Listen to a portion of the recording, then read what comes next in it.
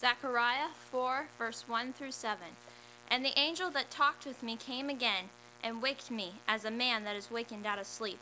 And he said unto me, What seest thou? And I said, I have looked, and behold, a candlestick all of gold, with a bowl on the top of it, and his 7 lamps thereon, and 7 pipes to the 7 lamps which are upon the top thereof. And the 2 olive trees by it, one upon the right side of the bowl, and the other upon the left side thereof.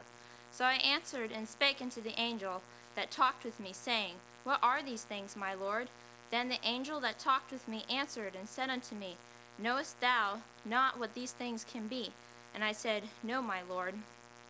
Then he answered and spake unto me, saying, This is the word of the Lord unto Zerubbabel, saying, Not by might nor by power, but by my spirit, saith the Lord of hosts. Who art thou, O great mountain? Before Zerubbabel thou shalt become a plain, and he shall bring forth the headstone thereof, with shoutings, crying, Grace, grace unto it. Verse 1, the angel that talked with me came again and waked me as a man that is wakened out of his sleep. Like all the prophets, Zechariah is no different. He did not ask for the Lord to give him a vision. None of the prophets ever asked to serve the Lord. The Lord chose them. The Lord imposed these visions and prophecies upon them to share with his people. And such is the case here. The same was with the apostles. None of them asked to follow the Lord. He called them and chose them. So the message here is for the people of God. Now, Zechariah does not say that he had fallen asleep, but he says that the angel waked him as a man that is waked out of sleep. This is the realm of my own opinion here, but my opinion is that he was not sleeping, but that perhaps he was thinking about what he had seen in the vision before. And when this angel came and waked him, this vision that we see in chapter 4 was like a jolt to his senses. It awakened him that way, because his human senses were inadequate to receive what he saw. So it's like I see this as kind of a jolt when a man is suddenly wakened up out of a deep sleep. And he said unto me, What seest thou? What do you see, Zechariah? Now, this is asked of the prophets 7 times.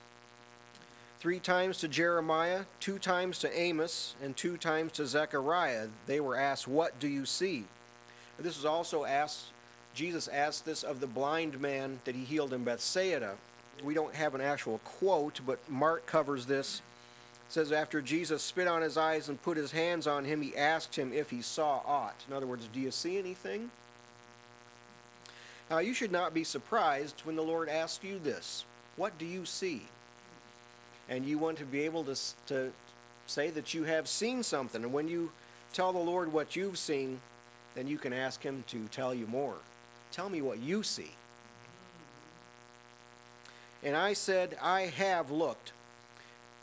Nearly all of the Bible versions that I have say it this way, I have looked. I did see a couple of versions that say, I see. But I like this, I have looked. What do you see? Well, I have looked. So when the Lord asks you this, what do you see in the book of Zechariah? You can say, well, I have looked. What do you see in the book of the Revelation? You can say, I have looked, Lord. I have looked, and here's what I see. I said, I have looked, and behold, a candlestick all of gold with a bowl on the top of it, and his 7 lamps thereon, and 7 pipes to the 7 lamps, which are upon the top thereof, and 2 olive trees by it, one upon the right side of the bowl, and the other upon the left side thereof. Now, I looked at several other Bible translations, and it did not clear this up any. So this is something that Sister Michelle and I shared together. I asked her, get a piece of paper and a pencil and just sketch what you think this looks like, and I'll sketch what I think it looks like. And not that we're depending on each other to interpret everything in the scriptures, but I knew from the start this should be a lamp that's actually functional. This isn't just a decoration. Because, see, this is all Zechariah saw here in this 4th chapter. That no one spoke in the vision, nothing happened in the vision, all he saw was this lamp. So it's whatever we see, it's got to work. It's got to make spiritual sense, whatever's in this lamp. borrowed a bowl from Sister Jude. As you can see, this is not a pure gold bowl, but I wanted to have this up here just to kind of show you the way I think this lamp was constructed. I'm not an artist, so I couldn't draw it, but the bowl's on top. It holds the oil, and there's 7 lamps. I'll get to what some of the other versions say about the lamps in a bit, but there's 7 pipes going to each lamp. Now, the way I understand it is like from right here in this bowl, there would be 7 pipes extending right here. You could count down here, 7 pipes going to one lamp. Then here in another place in the bowl, there'd be 7 more pipes going to another lamp. And the lamps were around the periphery of the bowl, 7 lamps around here, 7 pipes to each lamp. And I forget if it was a dictionary or one of the commentators said it was actually like a chandelier, if that helps you understand, only it wasn't hanging, it was on a stand. And we'll see here, this makes spiritual sense. This makes sense, pardon me for speaking underneath the pulpit, this makes sense to have a lamp arranged this way, and I believe it would actually work if we were to construct a lamp like that. First of all, the lamp, and I may refer to it as a candle or candlestick or lamp stand, this is the same thing. The lamp is a stand that has pipes filled with olive oil, wicks that soak up the olive oil and burn, similar to a kerosene lamp. So when the scriptures, especially the King James Version, uses the word candle or candlestick, it's not talking about like a wax candle that we have these days. There was nothing like that in ancient times. They burned olive oil, and the King James Version calls it a candle or candlestick. So that's what we're talking about.